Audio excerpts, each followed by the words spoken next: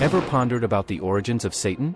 How did he come into existence? The Bible narrates the awe-inspiring display of God's power in the creation of the universe, the formation of humans in God's image, and the establishment of the Garden of Eden. Everything seems harmonious until Genesis 3, where an evil character, referred to as the serpent, Satan, or the devil, appears out of nowhere, disrupting God's plan and humanity. You might be wondering, where did this guy come from? There's no mention of him in Genesis chapters 1 or 2. Suddenly, this talking serpent appears and starts conversing with Eve. What's happening here?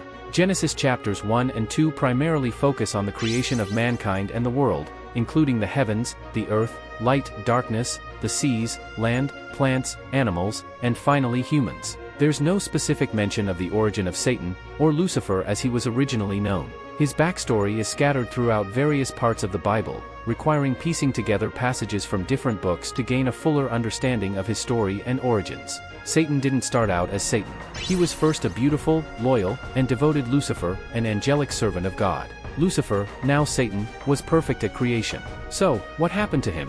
To understand the origin of Satan, we need to look at the composition of God's original angelic hosts. Colossians 1 verse 16 says, "For by him, that is Christ, all things were created, things in heaven and on earth, visible and invisible, whether thrones or powers or rulers or authorities, all things were created by him and for him." This verse acknowledges that all things, including the invisible spiritual realm, which would include angels and other spiritual beings, were created by Christ. This means that Jesus Christ is not just a part of creation, he is the active agent in creation. Ezekiel 28 verses 12 to 17 provides a lament concerning the king of Tyre but is actually speaking of the original state of Satan, Lucifer. This passage shows that Lucifer, who later became Satan, was originally created to be perfect. He was the seal of perfection, full of wisdom, and the most beautiful being that God had ever created. Ezekiel also told us that Satan was present in the Garden of Eden.